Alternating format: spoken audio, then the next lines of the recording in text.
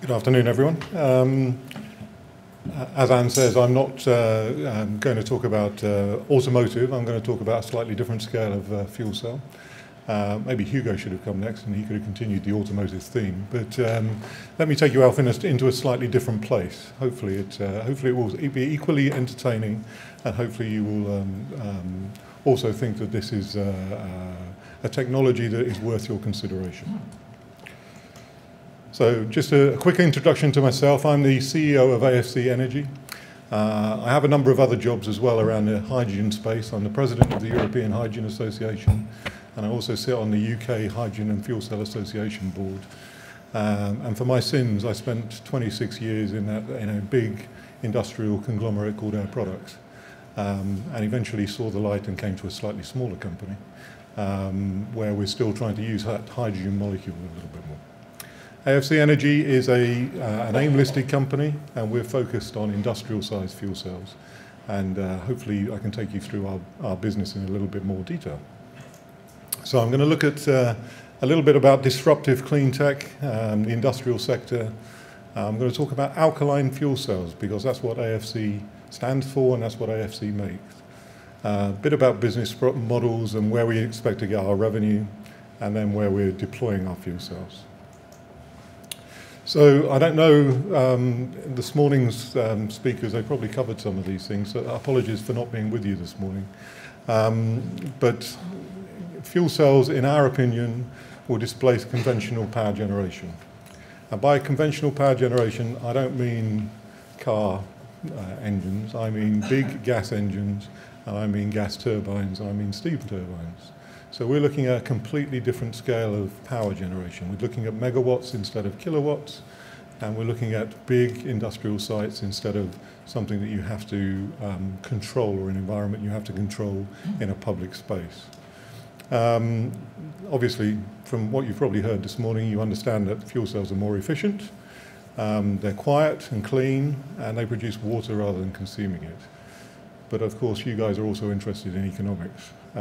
So what do we get out of these fuel cells? Well, we get power, and that tends to be the most important constituent export from a fuel cell. It probably has the highest intrinsic value, and it's that way because we can transmit it or transmiss it to lots of different other locations where we can use it. But we do have a number of other products that come out the back end of fuel cells: heat, water, and exhaust air. Now, these are only useful if the fuel cell is locally sited to take advantage of them. But the benefits of heat from our fuel cell system can be quite significant. And the exhaust air is an interesting opportunity as well for fuel cells, because the exhaust air of a fuel cell doesn't support combustion. So you can put a fuel cell in a place to provide power for, say, a data center, and then supply the atmosphere of that data center with the exhaust air from the fuel cell, and you will not have the risk of fire that you tend to have in buildings that get quite hot in terms of the amount of power and PCs and computing storage that tends to be used in data centers. Our focus is on industrial power generation, as I say, and we believe it's the largest market for fuel cells, and is forecast to be the most significant grower in this space up until 2020. Why do we think that, where do the revenues come from? Well, obviously power pricing is quite important to those revenue schemes. And if we look at the UK, we're seeing prices somewhere between 45 right the way up to 145 if you are just on localized grid connections. If we look at Germany, we're looking at 100 euros if it's a CHP type system, but really we're focused on locations a little bit further afield. And if we look at Korea, with a feed-in tariff, we're looking at a significant win for fuel cells, up at $240 per megawatt. So we know that we have a little bit of work to do in order to compete with conventional generation. But fuel cells are good at identifying niches, but that limits their marketplace. And they're also good at taking subsidies, but that it's limited by funding and potentially limits their commerciality in the future. We don't compare ourselves to any other fuel cell system. We compare ourselves to conventional generation. We compare ourselves to a gas turbine, and if we're not competing with a gas turbine on a like-for-like basis, by 2016, we'll not have done our job properly.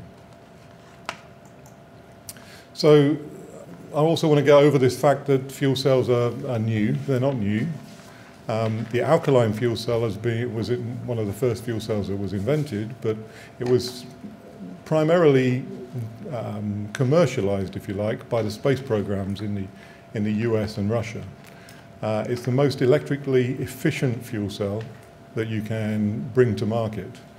And we've seen applications develop from the space industry to the submarine industry and other military sectors over the last number of decades. But we've seen that these systems are very reliable and have significant numbers of operational hours on them.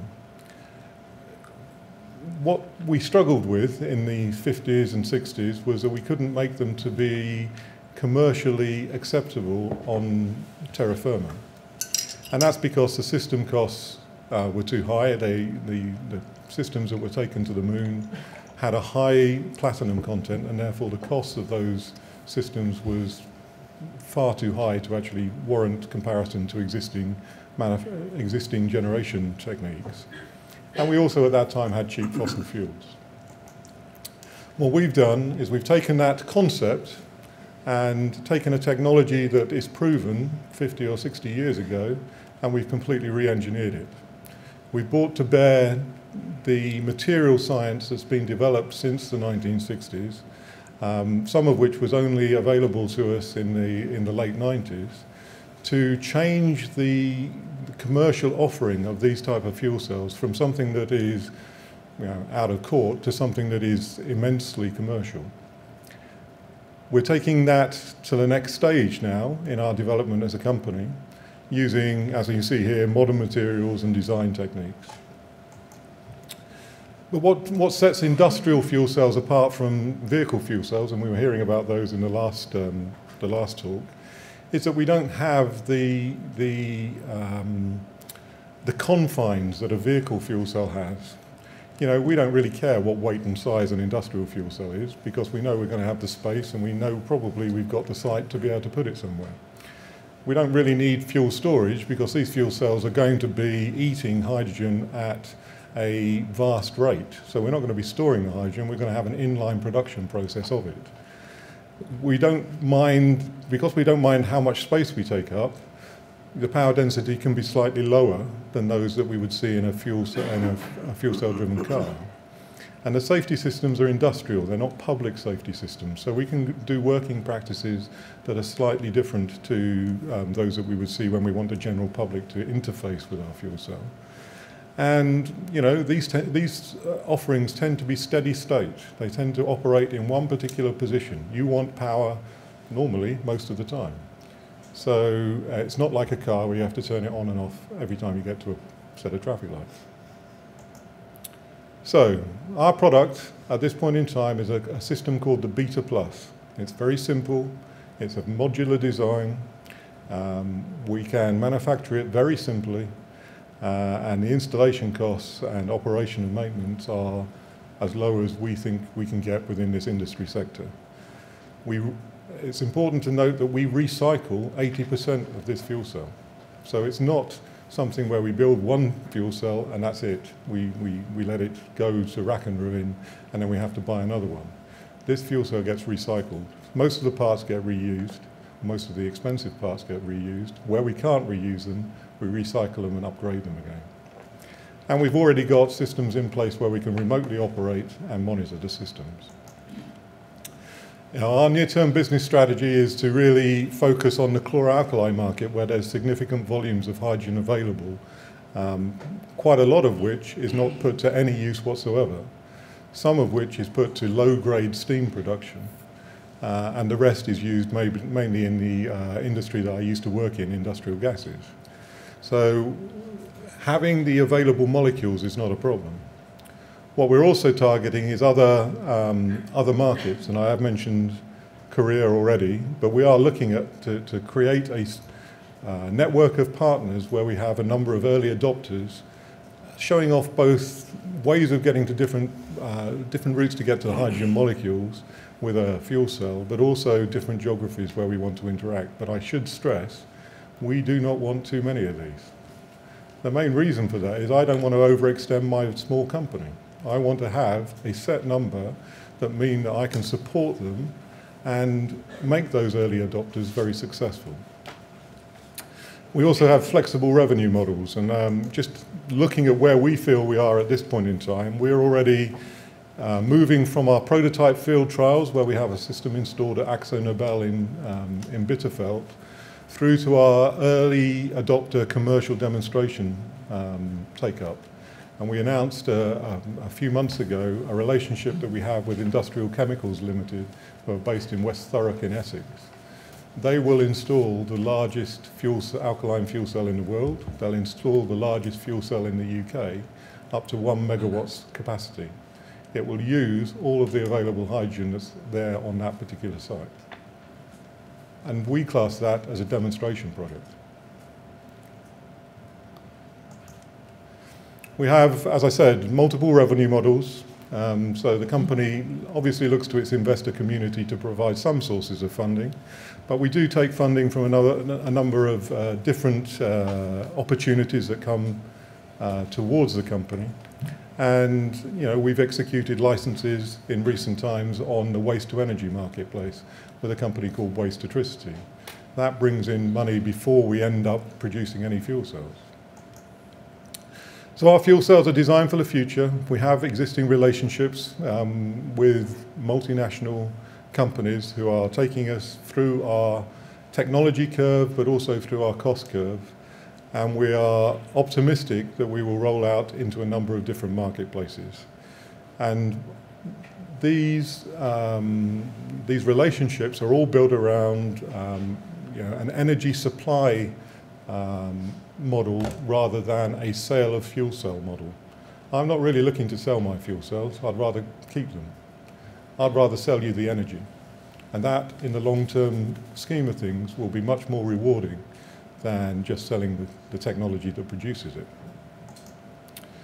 So, do we value shareholders? Well, we hope so. We do try and keep them engaged within our business. We run a very tight ship. I have 26 years of Pennsylvania Dutch teaching that says you don't spend money lightly. AFC understand that now. It's taken them a little while. But they do understand that to actually spend any money at our company, they need to justify it. We have regular independent reviews of our technology. So we don't just say that our technology is good. We invite others to do that who understand where fuel cells are and the general state of the nation, if you like, in fuel cell technology. Don't take my word for what this company is doing. Take somebody else's. I'm quite happy for you to do that. We have open days. We do broker research. Indeed, our broker is in the audience somewhere. I'm not sure where you are, John, but you're there somewhere, I'm sure. And we've got a lot of experience on our board. We have Sir John Sunderland sitting on our board. He was the chairman of Cadbury Schweppes for 25 years. He's a non-exec director of Barclays, although that's not necessarily the right thing to say today. We have regular updates on news, and we put lots of information into the marketplace. So in summary, we think that we have a very large market opportunity. We have a very modular fuel cell, and we can go after those market opportunities, whatever size they may be. AFC Energy is the global leader in alkaline fuel cells. This technology has not been looked at for some considerable period of time. Our retake on it, if you like, is allowing us to change the dynamics in industrial power generation going forward. We've got the lowest lifetime cost of ownership, and we've got a project or a business plan where the implementation is underway. We've got reference sites, and we've already, last week or the week before, opened our initial pilot manufacturing process for our electrodes.